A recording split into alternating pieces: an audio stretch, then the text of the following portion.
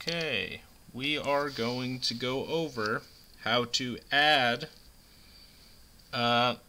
using expanded form. So we have 5,874 plus 6,259. So the first thing to do is just separate these into expanded form. So we're at 5,000. Okay, so basically expanded form, we're just going to take what the value of each of these are based on their place value. So the 5 is in the thousands place, so we get 5,000. The 8 is in the hundreds place, so we get 800. 7 is in the tens place, so it becomes 70. And then the 4 is in the ones place, so it just stays as a 4. We're going to do the same for this. The 6, okay, so it becomes 6,000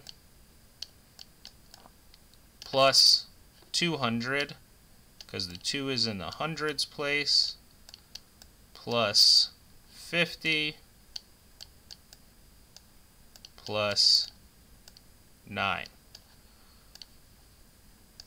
So how we're going to do this is we do 4 plus 9. What does that equal? That equals 13. But we can't just write 13 here, right? Now, I guess we can do that. So this is 13. 70 plus 50.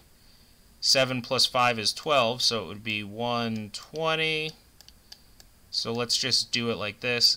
800 plus 200 equals 1,000. Okay. Then 5,000 plus 6,000 equals 11,000. Okay. So one thing we can do is now we can add all of these together. So I know that 120 plus 13.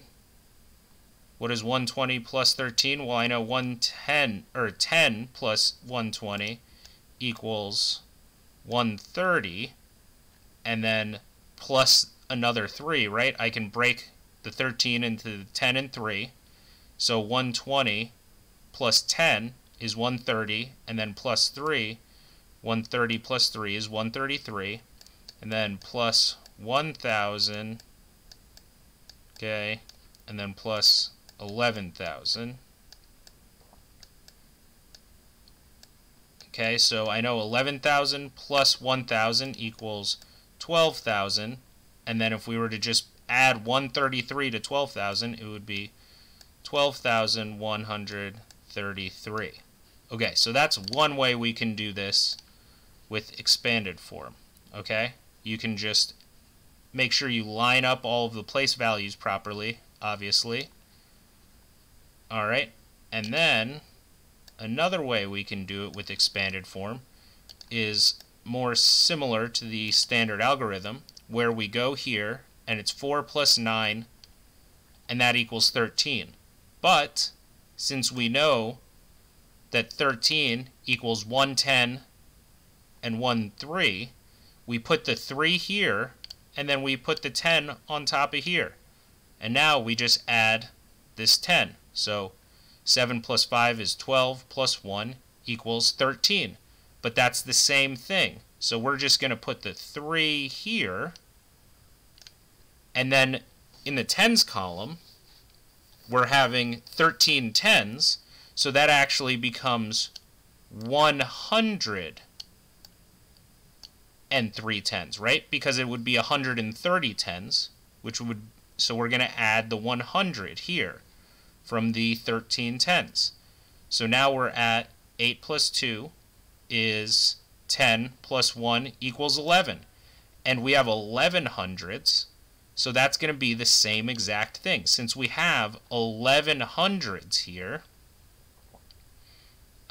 we need to, 10 hundreds is 1,000, so we need to add 1,000 here to add here, and then it becomes 1 plus 5 is 6, plus 6 equals 12, and since there are no more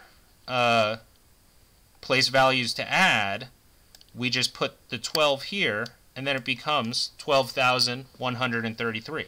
Now, the easier way to do this is just the standard algorithm, which I mentioned before is the way that every adult does it, and actually pretty much everyone from 5th to 6th grade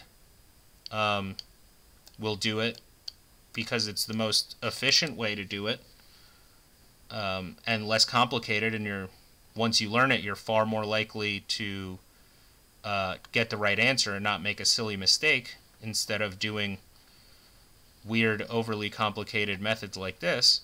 So what you do is you do 4 plus 9. You start from the ones column, you line it up by place value.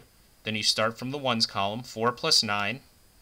You put the 3 here, and then you carry the 1 for the tens, right? You saw how we did it here, and that's exactly why we're doing it. Then we do 7 plus 5 is 12, plus 1 is 13. And then we're carrying the 1 from the 13. And then 8 plus 2 is 10, plus 1 is 11. Then we're carrying the 1 here, and then it's 1 plus 5 is 6, plus 6 equals 12. You see how we got the same number all 3 ways?